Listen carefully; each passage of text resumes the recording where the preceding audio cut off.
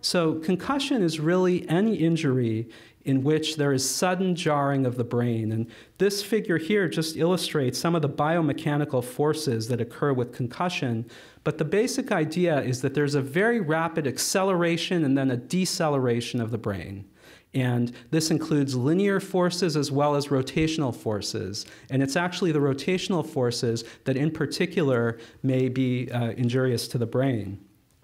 Now, one misconception about concussion is that you actually have to hit your head to have a concussion. That's actually not true.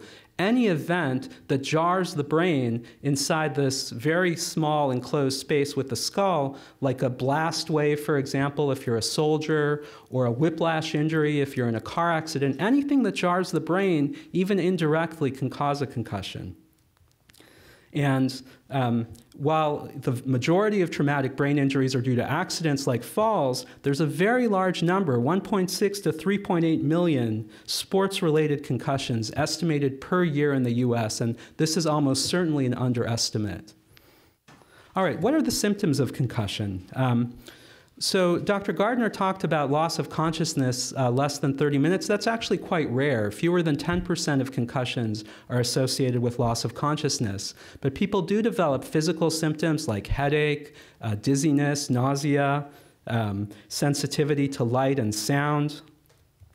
Cognitive symptoms like confusion, mental fogginess, slowed responses, slurring of speech, trouble with focusing or concentrating, losing memory, in particular around the event, as well as psychiatric symptoms, trouble controlling one's emotions, trouble sleeping.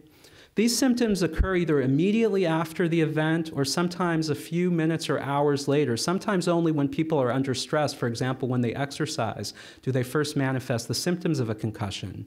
Now, the good news is that most of the time these symptoms go away within a week or shorter amount of time, but about 5 to 10% of the time the symptoms can persist for more than 10 days, and in an even smaller percentage the symptoms can become permanent.